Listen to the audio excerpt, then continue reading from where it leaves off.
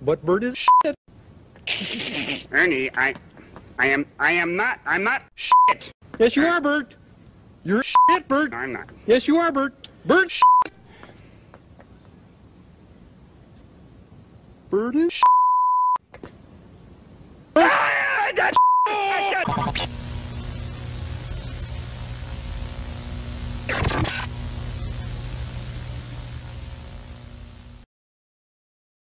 This is perhaps the worst video that I'm ever going to respond to. As if the one boom was bad enough, Under the Mayo has sunk into an entire new low.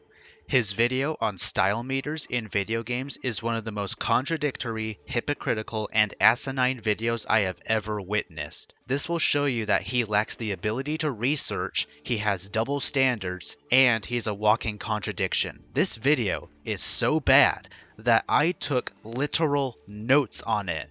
So in order to completely debunk all of Mayo's retarded takes on style meters in video games, I'll be going over them one by one.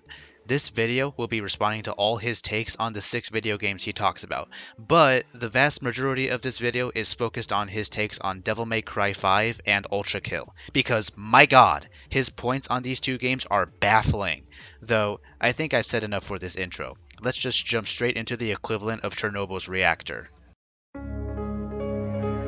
The main focus of my channel is gameplay. I do care about the other stuff, but you'll notice that a lot of my videos will only briefly touch on things like visuals, music, story, and all the stuff that isn't directly tied to how the game feels to play. And if you did the slightest bit of research, you would know that Devil May Cry 5 uses dynamic music based on how good you play the game.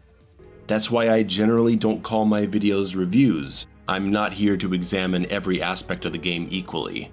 Normally this would be an okay thing, just reviewing something based on what you care about, but once we dive deeper into this video, then we'll see why his way of reviewing things is flawed. I'm not going to play a game on multiple consoles to check the performance. I'm here to talk about what I care about, what's most important to me. And when I play a new game, I want it to show me what it's all about. Those first hours of playing are all about feeling out what my options are, how systems work, what the game's asking me to do, what's important and what's not.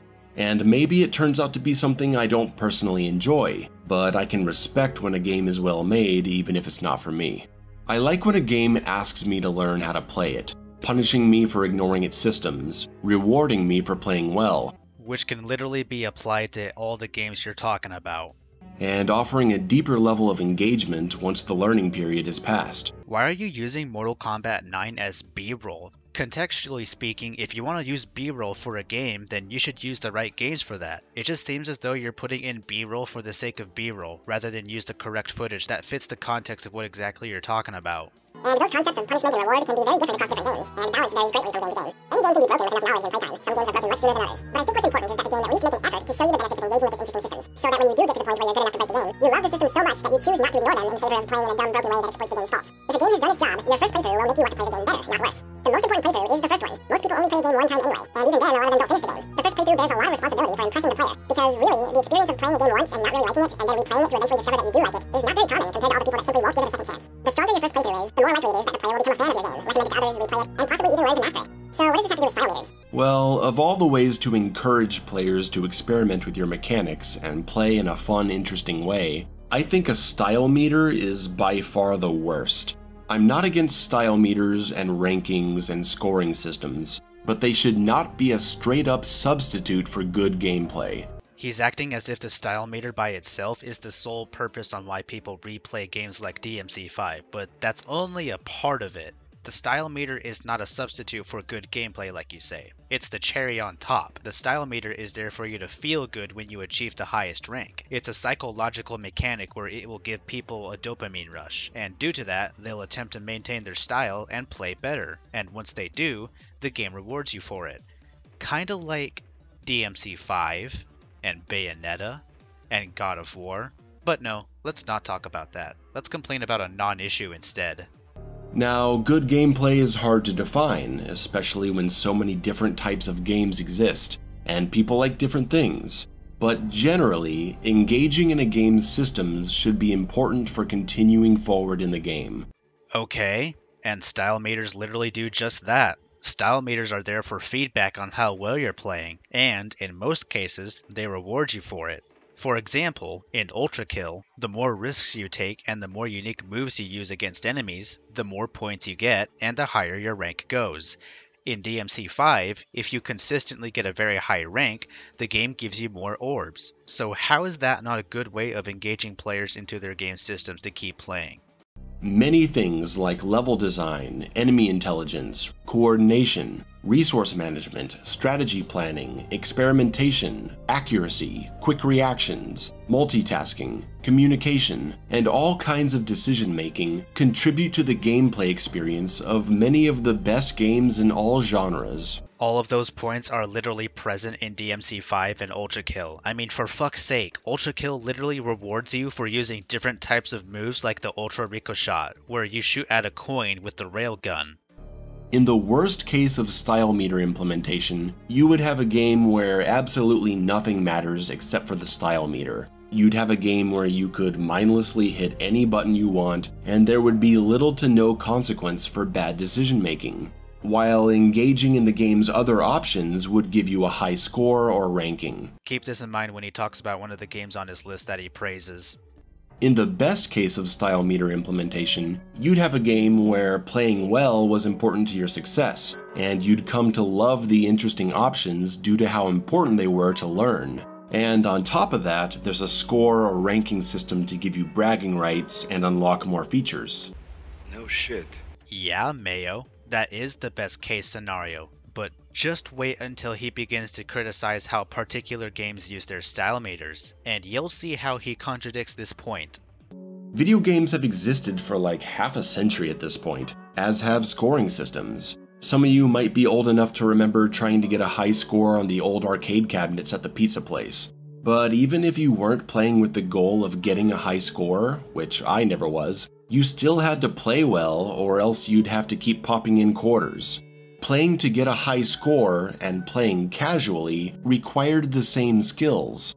So let's go way back and talk about a game that is as classic as they come.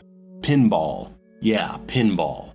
What is pinball? Well, you launch a metal ball through a machine, watching it bounce off bumpers, jump ramps, and come flying back towards you. To be launched back in the machine by two flippers that you control with buttons on the side. If all the balls slip through the flippers, the game is over, and you put in another quarter. Pinball has a scoring system. It is technically a score-based game, and if you hit a bunch of point bonuses and land some cool tricks and skill shots, you'll activate a bunch of flashing lights and get point multipliers. This could be called a style meter in a way. Playing enough pinball will eventually get you a high score, and there are lots of people even today who are extremely talented pinball players that get incredibly high scores and do unimaginably impressive tricks on different machines.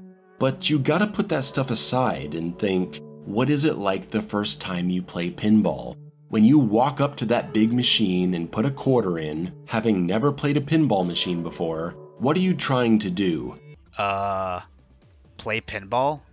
Is the first thing on your mind the scoring system? Are you studying the machine looking for all the bonus sections and getting worried about maintaining a point multiplier? No, of course not. You're trying to figure out how to play the game. See, this is just you assuming that people play games the same way that you do on their first playthrough. Sure, you could just play it casually and learn its mechanics, but you could also try to aim for that high score. Same thing applies for when you play a game for the first time. Just because you play a game for the first time, that doesn't mean you can't try to aim for a high score. Why can't we do both exactly? Why can't we simultaneously learn how to play the game and aim for the high score? And your point on how people play for the first time just to learn how to play it, you mentioned bonus points, but according to you, you're not aiming for bonuses. That's kind of contradictory for you to say. Like, if you play a game for the first time, wouldn't you also simultaneously aim for bonus points? I mean, bro, this analogy is so stupid.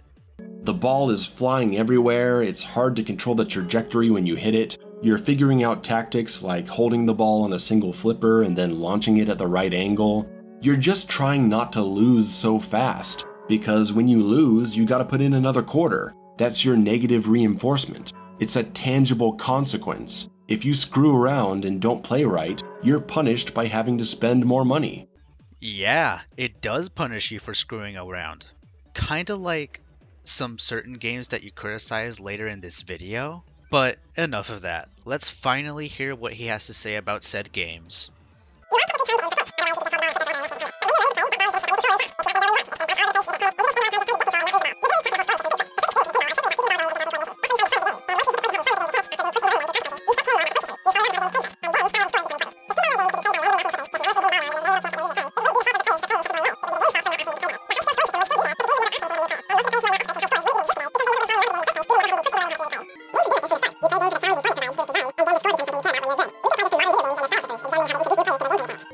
we're going to look at 6 games that do this to various degrees of success and failure.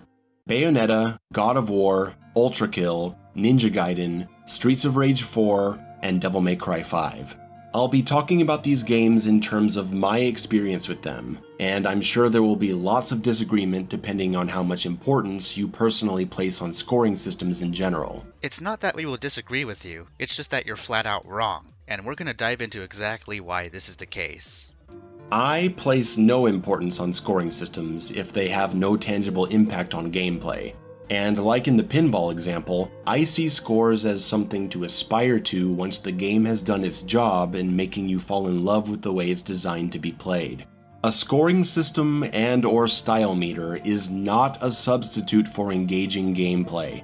You should be able to remove the entire scoring system and still have a game that encourages dynamic and skillful play through its natural sense of challenge and fun. Once again, the style meter is not a substitute for good gameplay, it's just the cherry on top.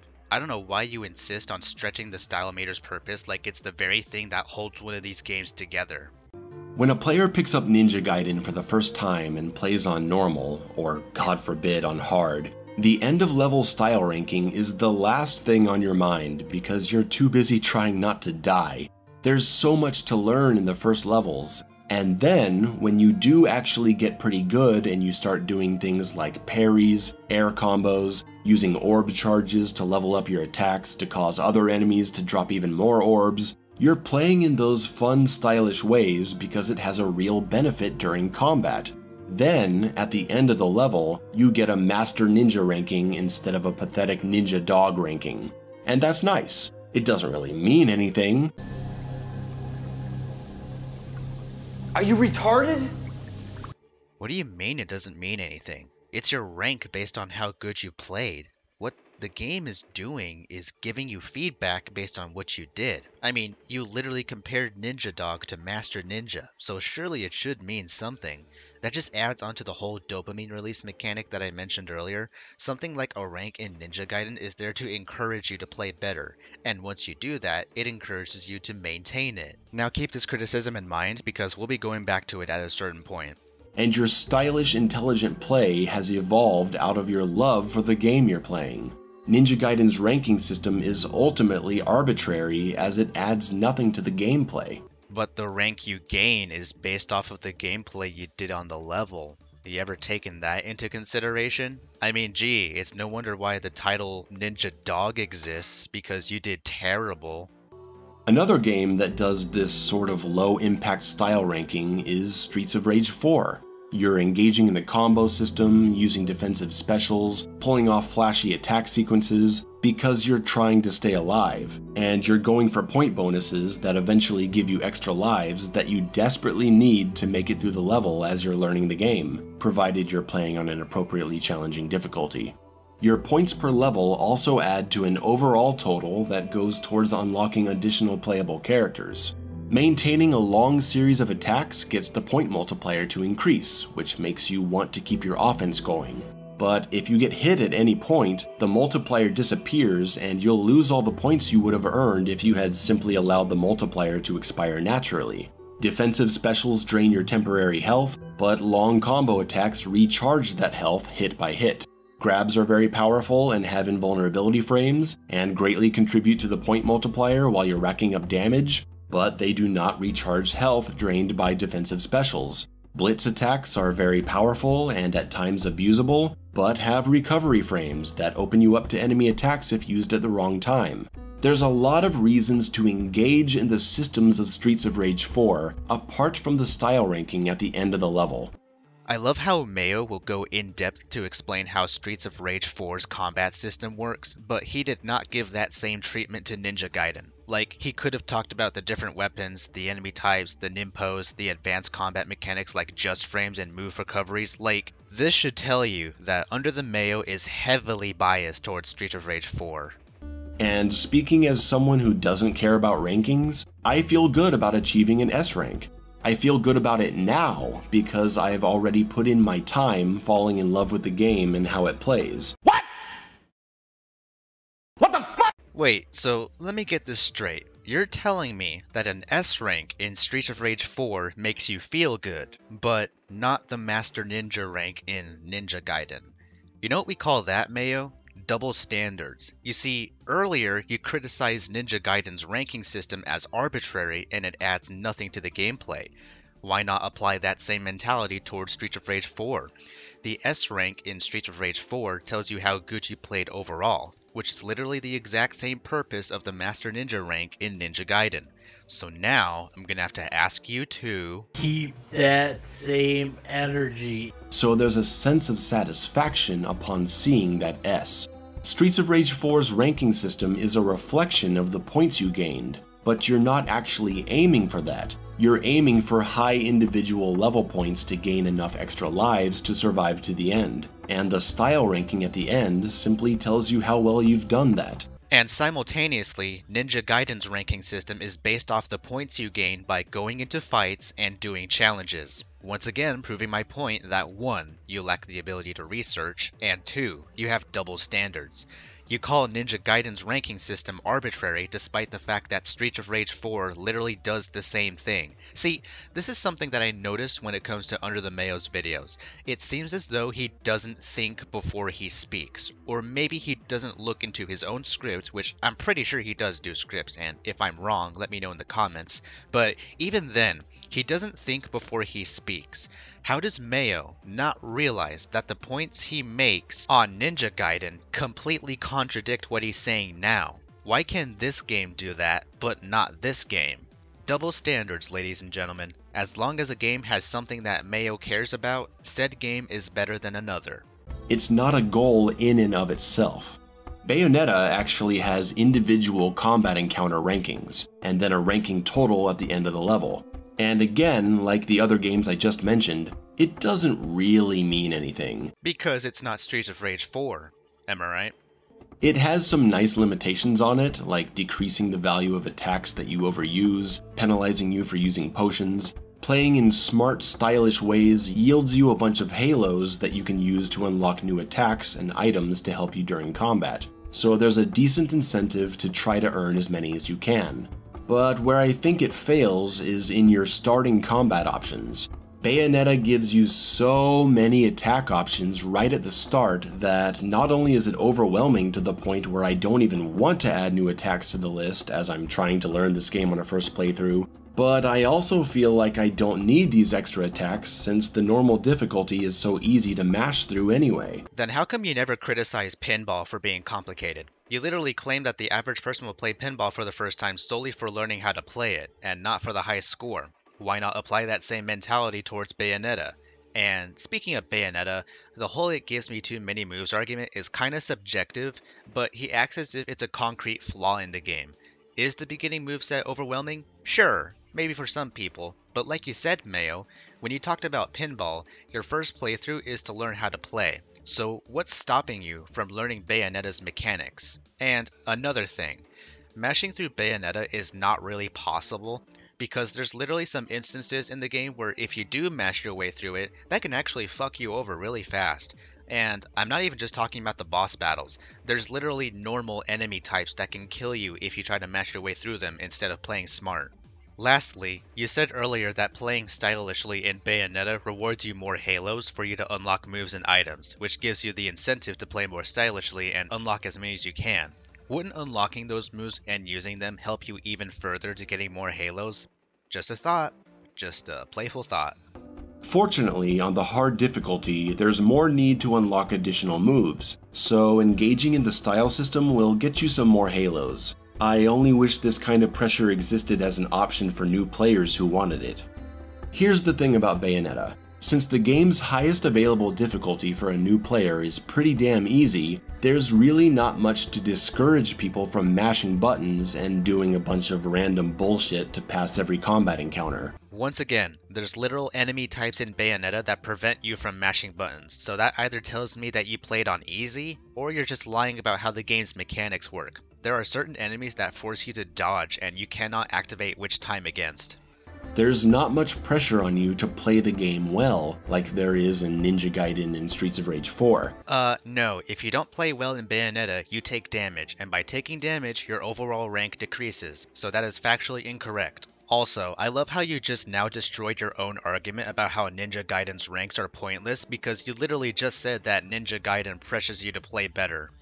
So there's that risk that players may simply not pick up on the interesting mechanics of Bayonetta because they aren't necessary for beating the game, until you unlock the hard difficulty where they become insanely important, and you have to engage in them to beat the game. Even though you said earlier that playing more stylishly rewards you more, so adding in more moves would only improve on that. This logic especially applies to other games like DMC5. That's when a player can truly fall in love with how the game is meant to be played, and you can start caring about a meaningless ranking system. And I think a big reason for Bayonetta's disconnect between stylish play and its actual gameplay design, at least on the normal difficulty, is the recharging health system. If you're not going into Bayonetta immediately with the mindset of, I'm gonna try to get a high style ranking, you'll notice that if you finish a fight with low health and then go into the next fight and die immediately, you respawn at the beginning of that fight with full health. I think that's a really poor design decision, one that I have regularly criticized in the new God of War games. Why is it bad game design to respawn with full health when Bayonetta literally punishes you for dying by lowering your rank? I mean, I took this screenshot of one of your endgame screens for a reason. In this screenshot, you can clearly see that he took a lot of damage, so ultimately he just destroyed his own argument by showing this. The whole point you made about how Bayonetta's ranking system doesn't mean anything has been completely destroyed by this very screenshot of one of your endgame screens. Mayo, I'm gonna have to once again ask you to Keep that same energy. If you can simply refill your health by dying immediately in the next fight and respawning, then you've been robbed of the satisfaction of finishing a fight with high health. Yes, dumbass, because you died. And when you die in Bayonetta, your overall rank decreases. Do you get it now? It feels great to make it through a tough combat encounter having taken little to no damage, when there's a reason for it. In a game like the original God of War, you had defined health refill stations. So if you left a fight with a lot of health, you were going into the next fight in a good position. It made you want to protect your health and play smart, due to the consequences of leaving a fight with low health. And Bayonetta also has consequences for taking damage, once again proving my point that you have double standards. So if I could make one change to Bayonetta, it would be to remove the refilling health mechanic and instead tie health regeneration to the torture attacks you can use once you get a full magic meter. That's something I love about Bayonetta. If you get hit, you lose a lot of your magic meter. That drives you to want to be defensive in combat. No, Bayonetta always forces you to go on the offensive. The closest thing you can do that's defensive is Witch Time, and even then, Witch Time literally lets you go on the offensive. So once again, that's factually incorrect. And if you can get enough magic to execute a torture attack, you'll do a lot of damage. And I think this should also refill a small amount of health. This would put pressure on you to play better, engage in more of the game's mechanics, and build up your magic meter for the big attacks more often. You'd be protecting your health bar more, and refilling the health bar more as a result. That way you'd feel good about leaving a fight with high health and taking that high health into the next fight. Working for your health, whether it be through combat or exploration, is much more satisfying than getting it back for free, with the only downside being that you negatively affect an arbitrary style ranking. Look, you make a good point about how health regeneration should be, but the ranking system is not arbitrary if it punishes you for screwing up. It's literally one of the points you make in your best case scenario of a game that features a style meter. I mentioned the classic God of War games, so let's get into those. I'll stick to the original game. God of War doesn't have a level-by-level ranking system, but it does have somewhat of a combo style system during combat. It doesn't go any further than some encouraging words popping up on the side of the screen. Technically, that is a ranking system of sorts. God of War's combo system is similar to how games like DMC5 and Ultrakill pull it off, the only difference being that it shows you the amount of hits, and with every level you reach, you get more orbs. What you're looking at is the orbs, since orbs are used to level up your magic attacks and especially your blades, giving you access to higher damage and useful attacks that deal devastating damage or can be used for long combo extensions, thereby giving you even larger orb bonuses. Getting hit causes your combo to end, so there's an incentive to play defensively, but large multi-hit attacks rack up lots of hits for high orb bonuses, so that's an incentive to play risky and offensively.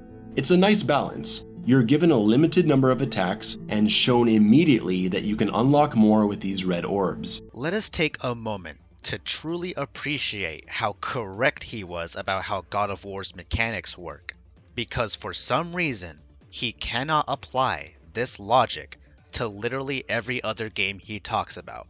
Cosmic Disaster, Thy Name is under the Mayo Style Meters video. 20 seconds into the game, you're piecing this stuff together. Okay, limited moveset, long combos give me orbs unlock more moves, don't get hit or your combo breaks, got it. Just keep that in mind when he starts talking about DMC5. God of War also offers a hard difficulty setting for new players who want to be held accountable for their combat decisions. There's also the very hard difficulty that you left out of the discussion, because it would go against the argument you made in your DMC5 review where you thought the harder difficulties being locked was a stupid idea. You are not allowed to select hard on your first playthrough, which has a really negative impact on a first-time player's experience if there's someone who likes being challenged. Keep that same energy. Now, God of War is certainly not a perfectly balanced game. There's plenty of things you can exploit, and if it were remade today, I would want to tweak it a bit. But what I appreciate about God of War is that right at the beginning, they show you what the benefits are of engaging in the combo system. And Bayonetta doesn't? The fuck is your point here? Why can't you apply that statement to Bayonetta? Because there's too many movesets at the start? Even if that is true, that doesn't mean you can't learn it. And in my personal experience, I wouldn't have experimented nearly as much with the deeper aspects of combat if I hadn't been shown early on that my performance was directly tied to my ability to upgrade my weapons and unlock new attacks. There's also a certain other game that does this that you'll later criticize for, but we'll get to that in a second. If God of War had an end-of-level ranking system, I would welcome it. No you wouldn't, because by your own logic that would be arbitrary. And I would shoot for a high score because the game already, in my opinion, does a good job of getting me interested in how it's supposed to be played. So why is pinball any different? You're kind of being inconsistent here, Mayo. Are you playing games for the first time to get a high score or not? But don't worry, ladies and gentlemen, now we're getting to the real shit. But in order to properly acknowledge this, we must switch to a certain game for B-roll. That's more like it. What I appreciate about God of War's XP-based combat system is what I don't appreciate about Devil May Cry 5's. Mayo, you can't be serious right now. You just admitted that you have double standards. This has to be a joke, right? If this is a troll, then thank God. But if it isn't, then this really is not a good look on you at all. You cannot just say something like that and act like you don't have double standards. In that very sentence that you just spoke, you said that it's okay when God of War does it, but not when DMC5 does it. That's very much biased of you to say, and it's fucking baffling. All I can do is speak from my experience. I bought Devil May Cry 5, the game started with only basic moves like God of War, so I was inspired to unlock more, but it gave me 100,000 orbs at the start that I was able to use to unlock all the attacks that I needed. Alright, so first of all, I'm gonna assume that you bought the 100,000 orb microtransaction, because there's no way that you got that many orbs at the start of the game without buying that, which makes your argument disingenuous. And secondly, what makes this argument of yours even more disingenuous is that 100,000 orbs is nothing compared to how many you need for literally anything else. Not to mention that you're only on the abilities tab when you're on Dante's menu. There's an entire list of things you can unlock besides in the abilities tab. Mayo, you're overlooking some pretty important details here. So as a new player unfamiliar with this franchise, I was fighting enemies and seeing this style meter that gave me an orb bonus, but I didn't feel like I needed orbs anymore. Bullshit. In your own footage, you only have over 40,000 orbs. You're not rich, my guy. Also, adding on to how 100,000 orbs is nowhere near enough for all the upgrades and abilities, the only character you showed for this was Dante. What about characters like V or Nero? You're once again overlooking some pretty important details. I already had everything I needed. And the highest available difficulty is normal, which is laughably easy in most cases. Now, here we have Mayo complaining that DMC5 has locked difficulties, and in his DMC5 review, the reason why he hates this is because it's a bad practice towards people that are looking for a challenge. And I say to that, I think the point of the locked difficulties is that that's a reason on why you can keep coming back to the game and playing. After you beat the game on normal, you get the harder difficulty, and once you beat that, you get another challenge. It's challenges upon challenges in DMC5, and it gives you a huge sense of replay value. And what exactly is wrong with that? What's wrong with the game giving you an incentive to keep coming back and playing? There's so much content and challenges in DMC5 that it's honestly revolutionary. And the harder difficulties being locked only gives you a reason to come back once you unlock them. But no, I guess that's a bad thing according to Under the Mayo. Fucking stupid. So right from the outset, DMC5 sabotaged its introduction when it was supposed to be showing me the importance of stylish play methods. Yeah, because you bought a microtransaction, you moron. I did eventually unlock a hard difficulty, and I started to feel more pressure to play in stylish and creative ways, but it was out of a need for survival, not because of a style ranking that, at that point, meant very little in terms of gameplay, except for the free sin trigger attack for Dante. DMC5 style meter is not useless in any way. First of all, the higher your rank on the style meter is, the more orbs you get.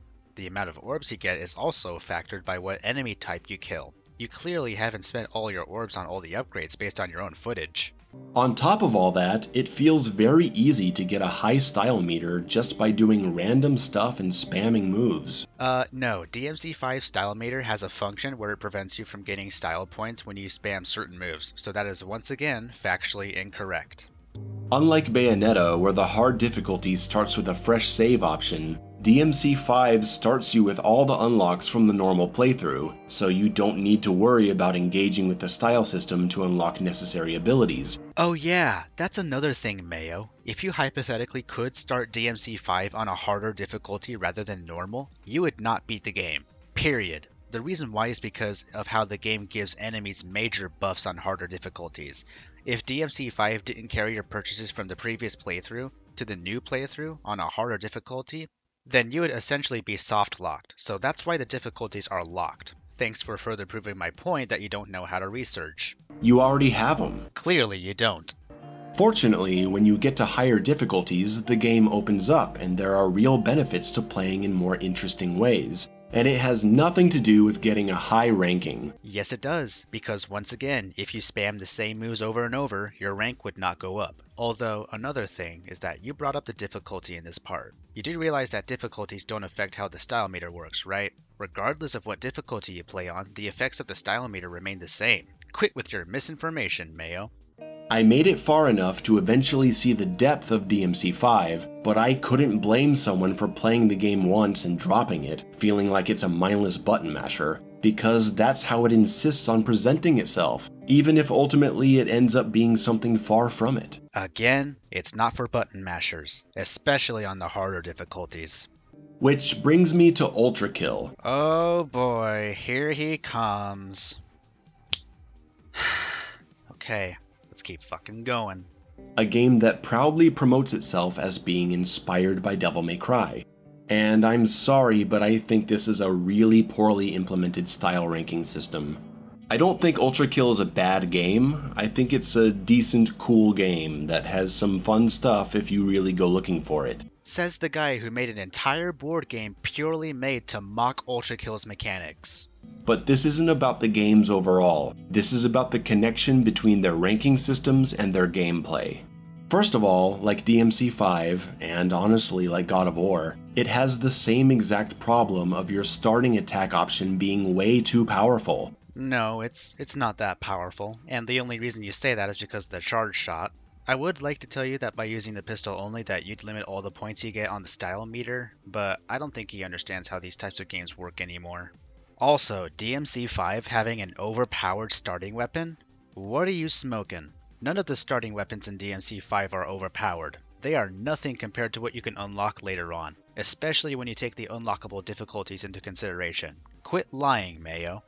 An infinite ammo pistol that charges into a multi-hitting railgun shot, and combined with your insane triple dash mobility options and super easy health refill, it ends up trivializing all the encounters in the early levels, and even later levels. So if you're not playing this game with the expressed goal of getting a high ranking for fast completion time and weapon style, the default pistol is the solution to every problem, so who cares about these other weapons? Aside from this dude's gameplay making me want to cut my eyes apart with a pair of scissors, I love how he tries to prove his point by using the pistol on the weakest enemies in the game. Like, oh yeah, trust me bro, the pistol is overpowered in Ultrakill simply for the fact that you could one-shot cannon fodder. Like, this is so disingenuous, it's almost baffling. Like, why don't you try using the pistol only on things like the Mind Flayer or the Cerberus, or even the bosses like King Minos, V2, and Gabriel? I bet you money that you're gonna die a lot just by using that weapon alone in those certain cases.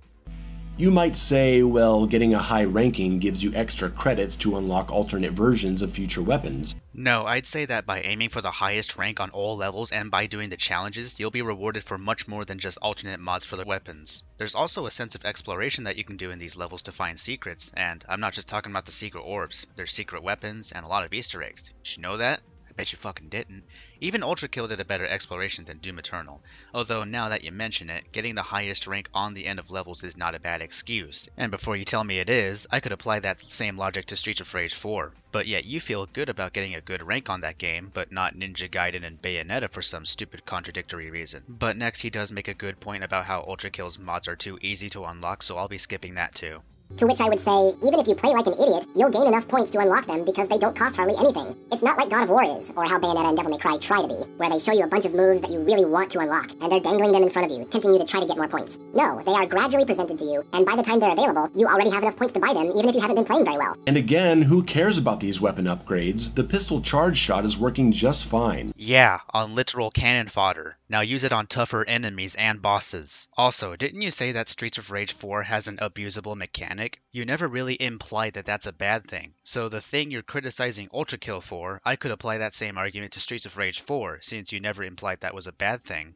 And because of the terrible weapon balance, infinite ammo, insane mobility, and super simplistic AI, you aren't pushed into the interesting mechanics through actual gameplay. You don't end up playing in creative and smart ways just because you're trying to survive, eventually resulting in a high style ranking as a natural consequence. First of all, the weapons being unbalanced is not really true. While they do have some really useful techniques and are capable of one-shotting, well, weak enemies, they aren't spammable. I've seen someone say that the projectile boost on the shotgun is very overpowered and spammable, but they never considered that that ability has a cooldown of how many projectile boosts you can make, so that gives you a window of opportunity to switch your weapons. There's also an entirely different mechanic called shotgun swapping, where if you combine that with projectile boosting, your combos are going to be super deadly, and the style meter will greatly reward you for that. Some have also said that the malicious mod on the railgun is greatly overpowered, but once again, that weapon has a cooldown as well, which once again encourages you to switch weapons. Even the charge shot on the pistol,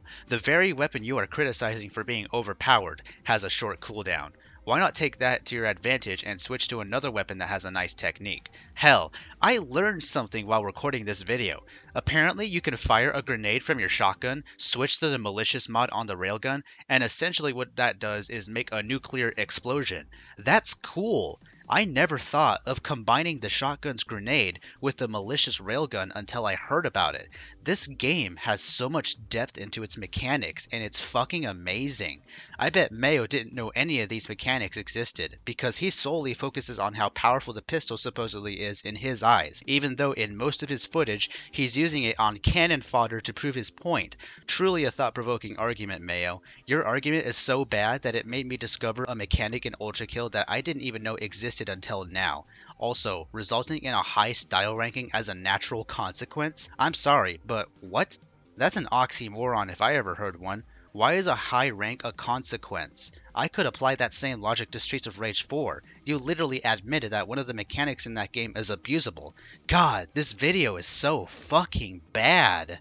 The best way for a new player to survive shouldn't be the dumbest, most boring thing you can do. You should at least present some kind of motivation not to do that. The game does motivate you to not stick to the pistol. There's certain moves you can pull off that will affect the style meter and how many points you get, like ultra ricochets, projectile boosts, friendly fire, ground slamming, interruptions, the nuke mechanic that I mentioned earlier.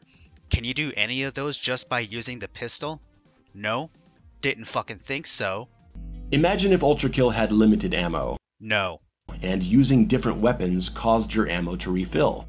Or what if maintaining a high style meter gave you a damage buff, making higher difficulties more manageable? Wouldn't that make you complain more about how overpowered the pistol is or how unbalanced the weapons are? Why would you want the style meter to create a damage buff when you claim that the starting weapon is too overpowered? Mayo, you're once again being inconsistent with your points here. Or maybe the style meter tied into a health regeneration system. The game already has a health regeneration system. Just get close to enemies and damage/kill them. That's it! Or maybe the starting weapon could be really crappy, and the only way to get better weapons was by getting enough points exclusively through the style system. Motherfucker, you just complained that the starting weapon is overpowered, but now you want the developers to add in a weapon that's underpowered for the sake of being underpowered until you unlock the weapons worth using? You really want the devs to pull a Doom 2016 where the pistol was fucking useless if you got literally any other weapon?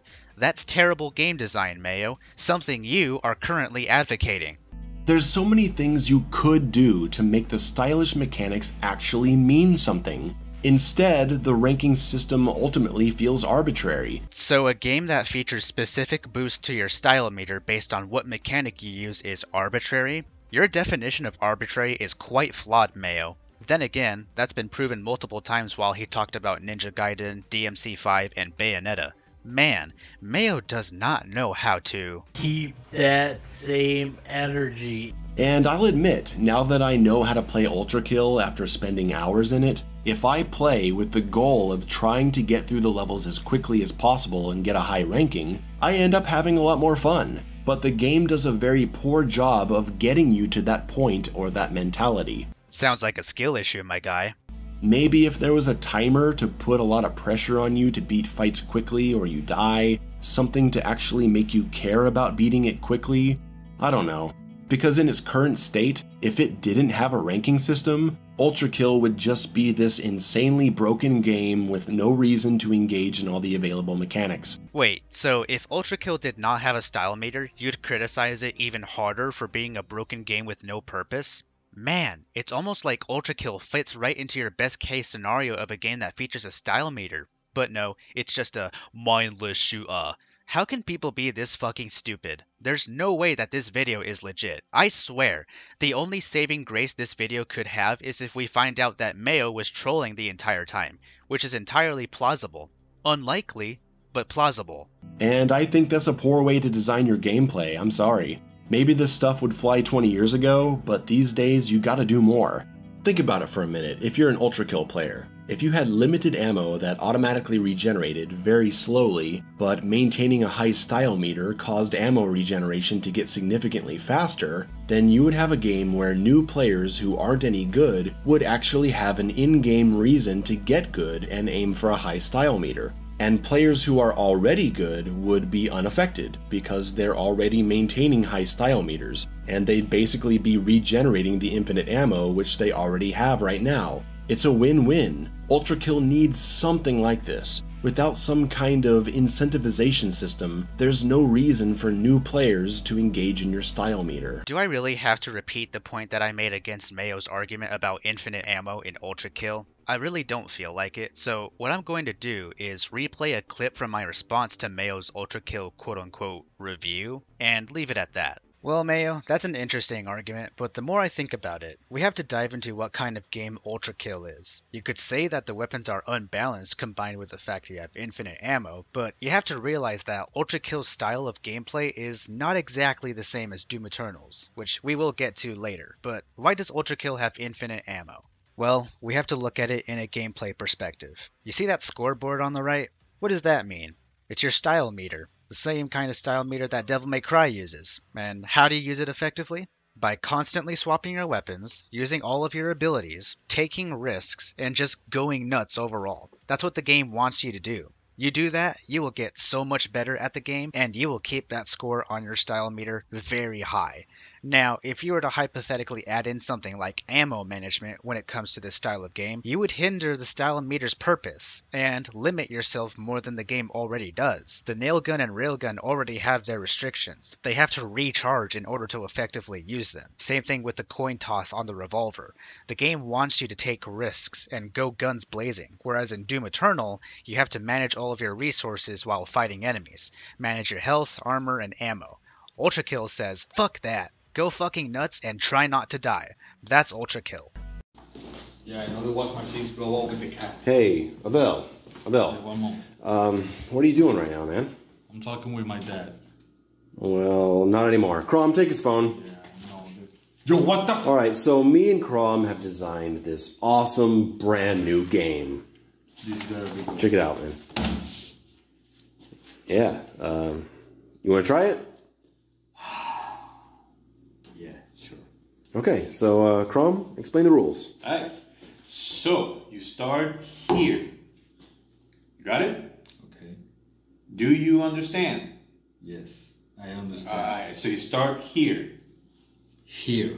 Yeah, so you start here, and you're gonna take your character all the way to the end. Got it? That's it? Yeah, Yep. that's it, man. Go. Yeah. Whoa, Whoa, what's going on? What are you doing? I just went to the end like you told me. Bro, what did I do wrong? Well, why did you just go to the end? Because you told me to do that. But what about the style points? The style points? Yeah, bro, the style points. You gotta go to the other parts to get the points. Yeah. Do I need those points to reach the end? Well, no. So... You can unlock new moves. New moves? I can just go straight to the end. But that's boring. Then you made a boring game. Look, you can't just take a direct path to the end, okay? You gotta make the game fun. Isn't that Georgia? Well, look, dude, if you get a high point score, then you can show all your friends. I don't have any friends. Look, man, just play it again, and this time, try to get the style points, okay? Okay. Alright. Oh, okay, he's got a 2x multiplier. Yeah. Alright, he's keeping it going. That's nice. Harry, bro. Nice. Okay, yeah. Oh, yeah. Dude, 4x multiplier? Ooh. That is sweet. Oh, man. It's a good combo he's got going, really. Oh, look at all those style Oh, points. dude, away. savage Holy combo. Look at all those That's points. so cool. Yeah, come on. Let's go. All right, he's near the end. He's almost there. Go. Yes! Yes! Yes! Woo! Awesome. All right. Woo! Man, yes. Woo! Dude, how do you feel? What is wrong with you people? What? Jesus.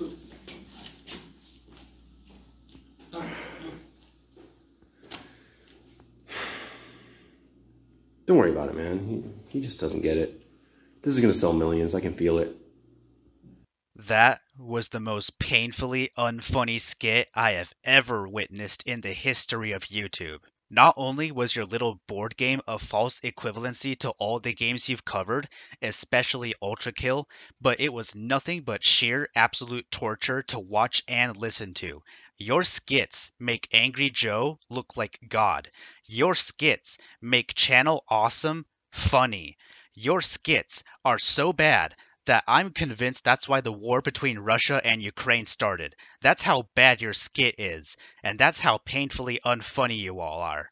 That was nothing but sandpaper across my face, and because of that, please consider the following.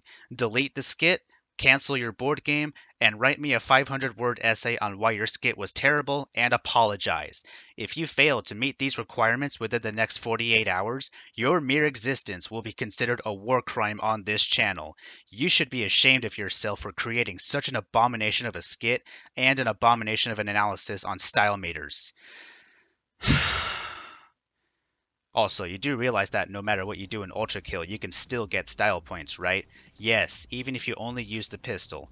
My theory is that you found out that Ultrakill has one specific level where you can just skip every encounter and go full-on pacifist, and then you took that level and turned it into a board game. That's some nice cherry picking you did there. If I had to grade all these games based on their relation between ranking systems and gameplay, it would go like this. Ninja Gaiden, C+.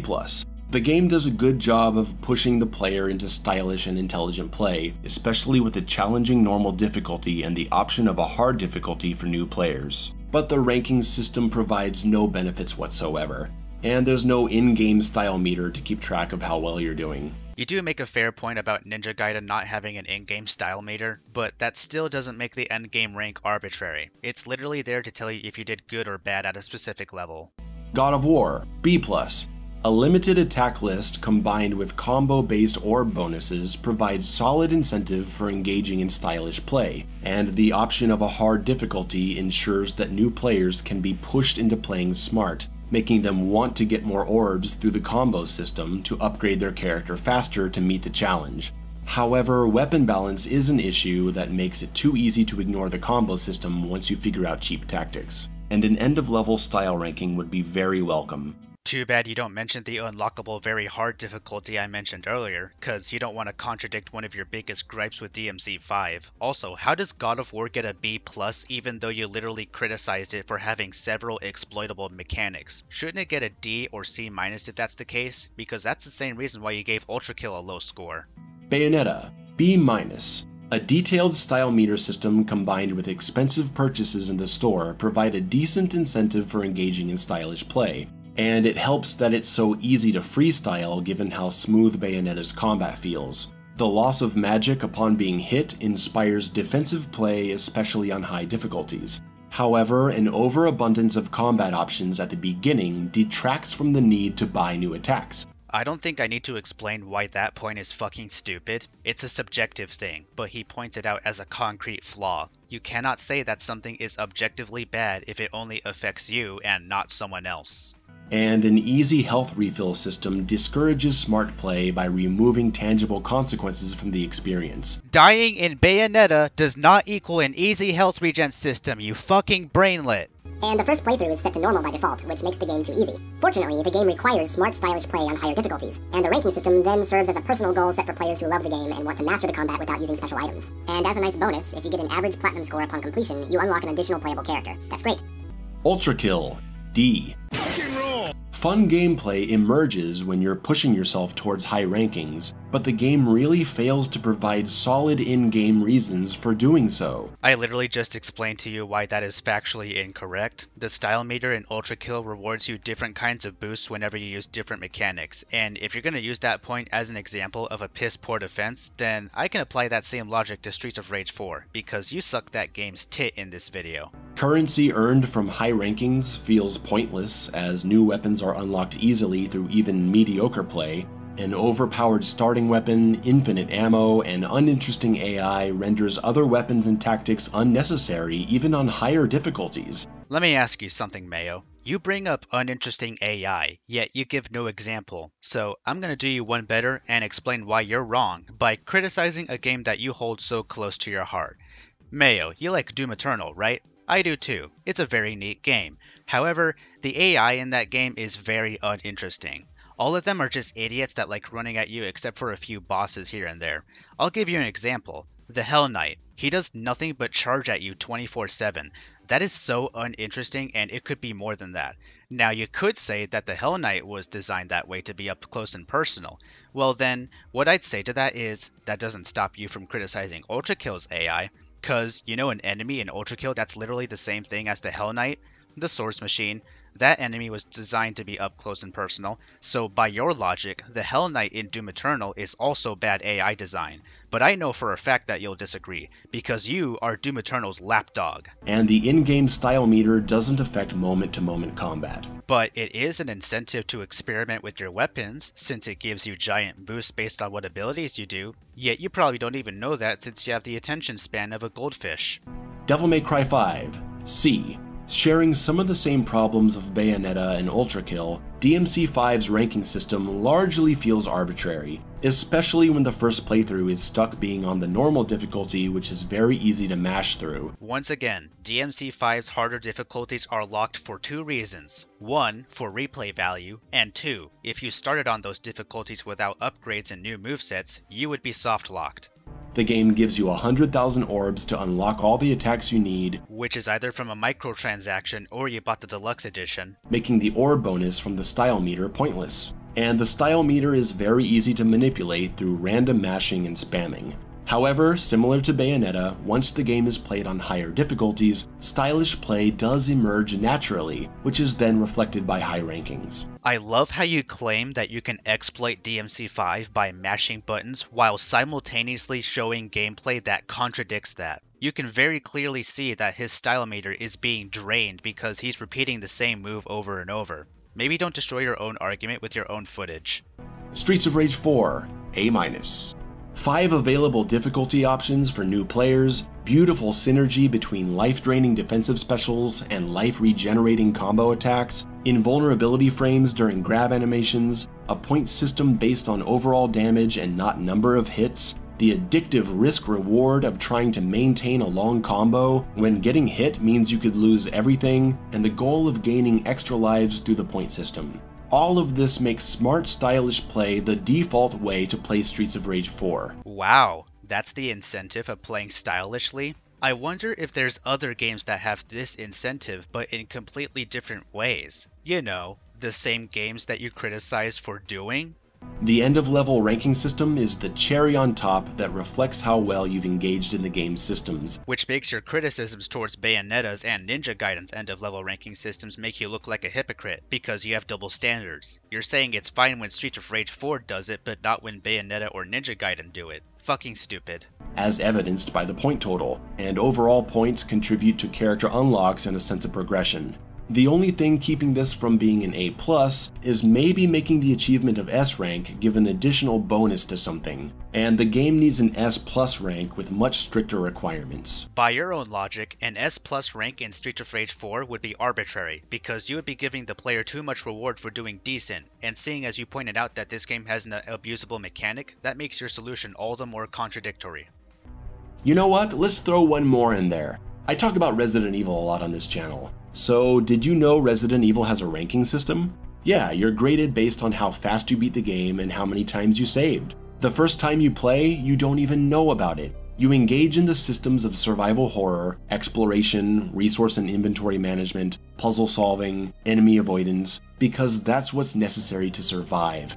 And then, expressing your mastery of those systems earns you a high ranking at the end after you've already fallen in love with how the game plays, because it was required to play like that to beat the game in the first place. That is some bullshit. Resident Evil's ranking system is solely based on how fast you can complete the level, not by doing smart decisions. So by your own logic, Resident Evil's ranking system is the most arbitrary feature. The fact you don't realize this is scary. So those are my thoughts on style meters and ranking systems. I had originally planned to make this a longer section in my original Challenge Matters video, but I decided it was better suited for its own video. So this works as an extension of that theme, and that's why I'm repeating some of my points and examples from that video. I appreciate all of you taking the time to hear me out on this. Honestly, it's not like I have a problem with people who go crazy over style meters. If you play a hack and slash game or whatever it is, and all you care about is styling on enemies even if the game is super easy, well, I'm happy for you. But I really do think the games can be more than that. They can be more and still offer you the same stylish satisfaction you like so much. I know it because I've seen it. Thank you for watching this video. You can check me out on Patreon. I've got a merch store with lots of cool shirts and stuff. And now you can buy your own game board to play awesome Style Quest with your friends at home. Check it out.